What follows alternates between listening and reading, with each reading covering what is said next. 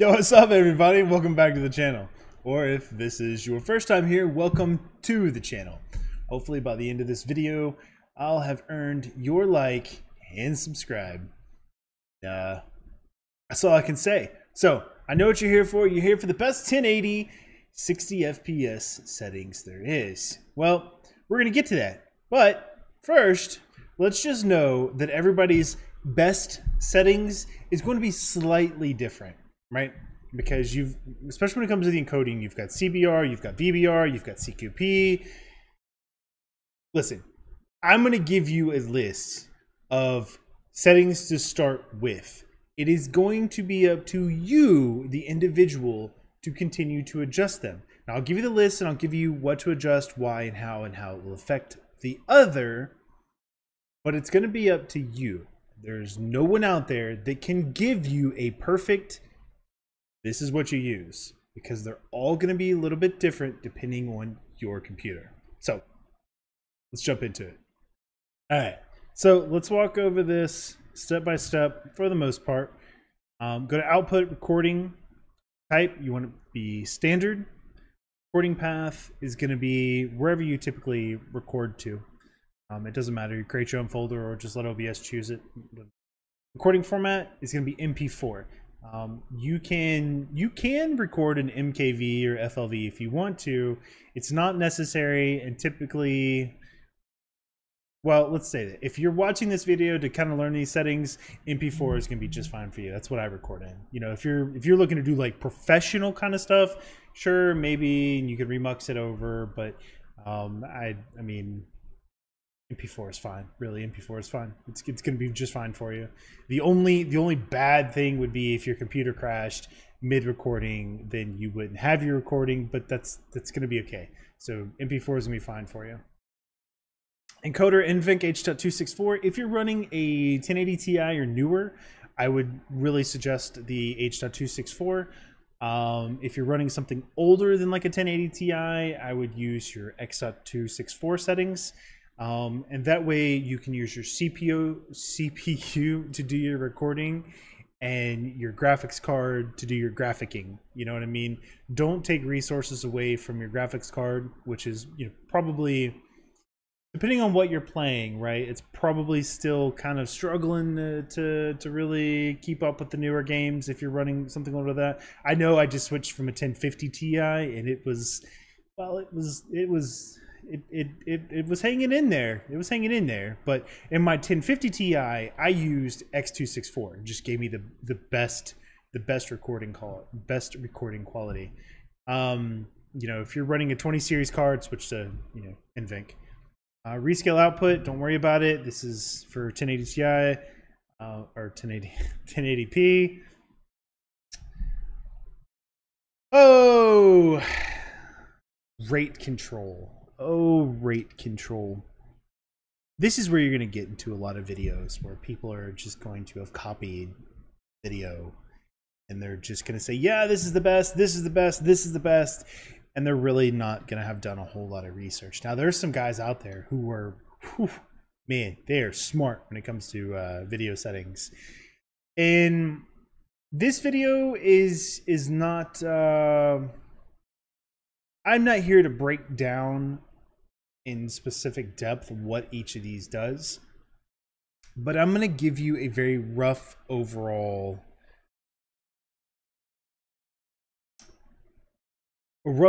picture. So CBR, constant bit rate. I constantly record at a bit rate of 35,000, right? Which means that whether my camera is sitting still and let's just say I'm playing Call of Duty, right? So let's say I'm playing Call of Duty and I'm staring at a screen, I'm not moving. I've got my rifle pulled up and I can see things moving around, but I'm not moving, right? I'm going to record at 35,000. If my character starts running, I'm still going to record at 35,000. So the more motion there is in the game, the less finer detail it's going to pick up. Minutely, but still not quite as much because you're still recording at the same bitrate. Now, if you switch to VBR, right, it's going to record based off of essentially how much motion is in the game. So the more that's going on, it's gonna record a little bit more. And the same goes for like CQP10 or CQP, right? CQP, if you're sitting still and you're not doing anything, it's recording. I don't know the specifics and the technicalities, so I am not going to give them to you. If you really want to learn like the technicals of it, please look it up. I hate giving misinformation. I really do. So I'm just going to kind of share enough with you to potentially pique your curiosity to want to learn more, right? So CQP, if you're sitting there and you're sniping and you're looking up at the building, you know, and you're not moving, right? You're hardly recording anything because this is still frame. So there's not a lot of data change to be recorded, right? So you start moving though. Let's say you switch from your sniper and you pull out your pistol and you're running, right? You're running and, you know, whatever. Your game is producing more data, and CQP is keeping up with all that, right? So in high motion games, if you run CQP10, you're going to end up with a huge file size. And it's just because it's picking up the data rate for what you're recording. Now, if you're playing solitaire, right? By all means, record in CQP because there's not a whole lot of motion. It's mostly still screen. You're not going to use a lot of data. I would really recommend. Okay, personally, I record in CBR, right? CBR 35,000. You can see it yourself. Max quality, profile high. Check look ahead, check psychovisual tuning. GPU is 0 unless you have 2 of them, right? Because then you're going to set one as your encoder, and you're going to set the other one for your video games. Max B frames of 4. Max B frames of 4. So that's what you can see this. You see it, right? I think for most situations, you are going to be fine running CBR 35,000, right? You're going to be fine. Now, maybe you're playing some super crazy fast-paced, like super fast-paced game. I don't know. I don't know. Pick one. Super fast-paced. Maybe you want to switch to VBR, right, to make sure you don't have as much blur going on. If you really want, you can switch to CQP, but you're going to have a huge file size. If that doesn't matter to you, if you don't care about file size, and you've got you a secondary machine with a freaking, 20 terabytes of storage in it, and you've got a Ryzen Threadripper in that bad boy, and you don't care to encode a massive file size, by all means, dude, do it. But for the most part, you're really going to be okay running CBR 35,000. VBR, if you really want to, you can set your min max at like 60 and 100,000. But for the most part, you're really going to get good quality images from CBR 35,000. If you really disagree with that, by all means, feel free to put that in the comments and we'll talk about it. But the average person playing the average game, putting up videos that's looking at this kind of video, you're really going to be all right with CBR 35,000. If not, switch to VBR 6100 or 60,000, 100,000. Sorry. All right, let's jump on over to video. You're watching this for 1080, so you're probably running a 1080 monitor and you're not too worried about downscaling. However, if let's say you have a 1440 monitor and you want to record and upload in 1080, make sure you have your native resolution or your base resolution set at 1080. If you have a 1440 monitor, your base resolution would be 1440 and your downscale would be 1080, right? And then your downscale filter is either going to be Lanczos, bilinear, bicubic. So the difference between Lanczos and bilinear is more so to do with sharpness and smoothness, really, and depending on the game you're playing. And I hate to keep kind of giving these answers, but these are the real answers, right? Like I said, there's no one size fits all, and there's too many people out there that try to give you a one size fits all answer because they want to appease as many people as they can. You're gonna have to play around between Linksys and bilinear and bicubic. Some games, when you're downscaling, you're gonna get a much better picture with Linksys, and some you're gonna get a much better picture with bilinear or bicubic. It's really going to be dependent upon the game you're playing, and once again, the components that you have in your computer, right? Yeah, so really it's going to depend. It really is going to depend. Or if you're downscaling from 1080 to 720, it's going to be the same way. You know, if you're recording videos, you're going to record some test videos, right?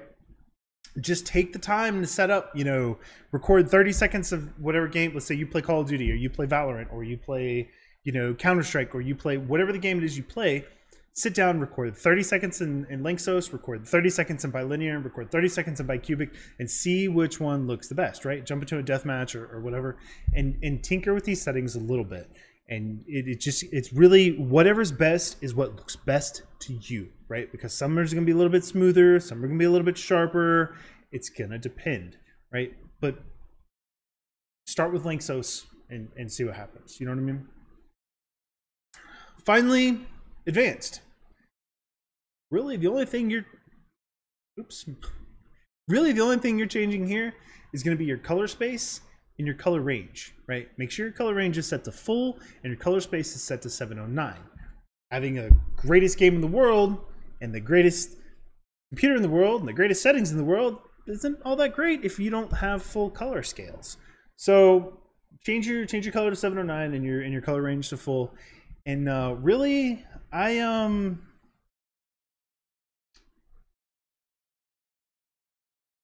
think that's gonna cover it all.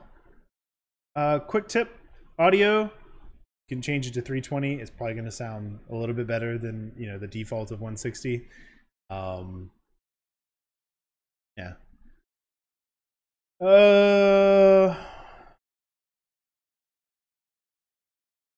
Once again, I mean, you can change it. Don't ever use lossless. Dear Jesus, do not use lossless. I'm sorry if you're religious.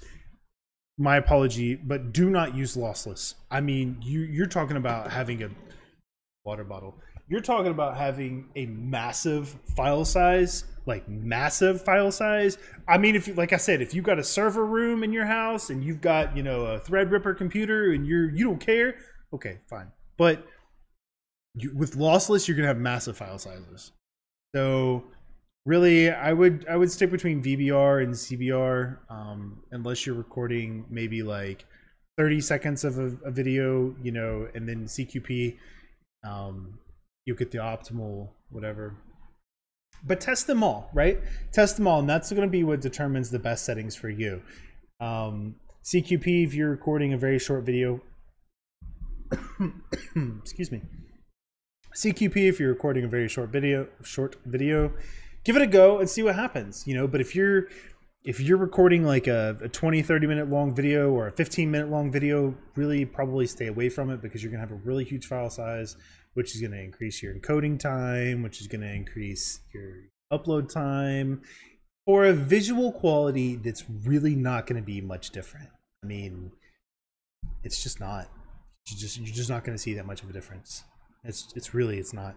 Your two biggest players here are going to be VBR and CBR. Right. So like I said, I've recorded this like 15 times trying to figure out how best to explain this without stepping on some toes or hurting some feelings, or, you know, trying to start a war of who's right and who's wrong. There really isn't a right and wrong. You know, give CBR 35,000 a go. Watch your videos. If there's too much motion and it looks a little bit blurry, switch it to VBR 60,000 to 100,000, or, you know, 40,000 to 60,000. Look up the different, you know, the different numbers and play with those too. I know you came to this video for advice on how the best settings are, and I'm giving it to you, right? The best settings are tailored to your computer, and the only person that can do that is going to be you. Okay, so I want to teach you how to do it, so in the future you don't have to jump back to YouTube or wherever to figure out, you know, what's what. So this video has probably gotten a whole lot longer than I wanted it to be, and yeah, we're just gonna go ahead and end it here. Thanks for watching. I appreciate it. If you're still hanging out here, I appreciate you watching the whole time. If you enjoyed the video, if you learned something, if you had some knowledge reaffirmed, hit that sub button and hit that like button and let me know, let me know you liked it. So thanks y'all for watching. Take care, and we'll see you next time.